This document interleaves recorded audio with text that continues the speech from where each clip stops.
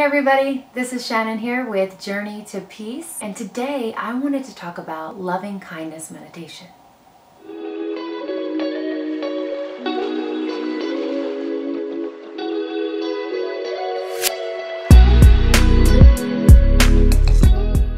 The loving kindness meditation is a meditation that is meant to evoke a very natural state in us, which is kindness. There are 18 science-backed reasons to try loving kindness meditation. I will list some of the ones that I've benefited from personally, and we'll link the article so that you can maybe read that over to see if there are any that resonate with you. Some of the benefits that I've seen in loving kindness meditations are increase in positive emotions and a decrease in negative emotions.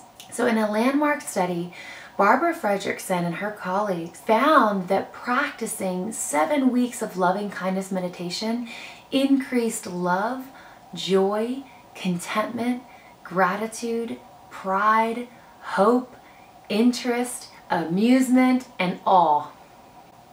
These positive emotions then produced increases in a wide range of personal resources.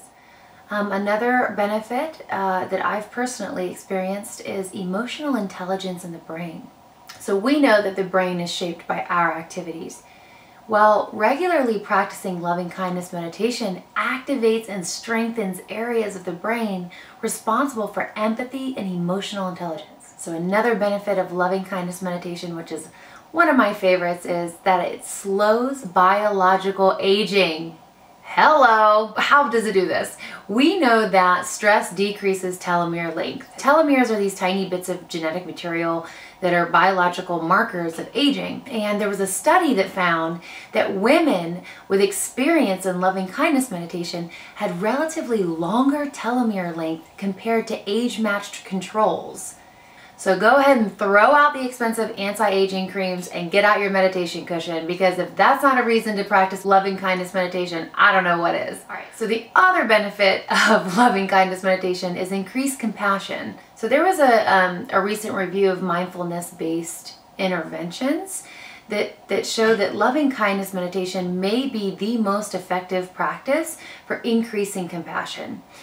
So that is should be in the article that I'm going to be linking in the description below so that you can read a little bit more about that. Here's the other one that's one of my favorite benefits, is it curbs self-criticism. There was a study that found that loving kindness meditation was effective for self-critical individuals in reducing that self-criticism, and it showed that it improved self-compassion and positive emotions. That study showed that these changes were maintained 3 months after the study was done.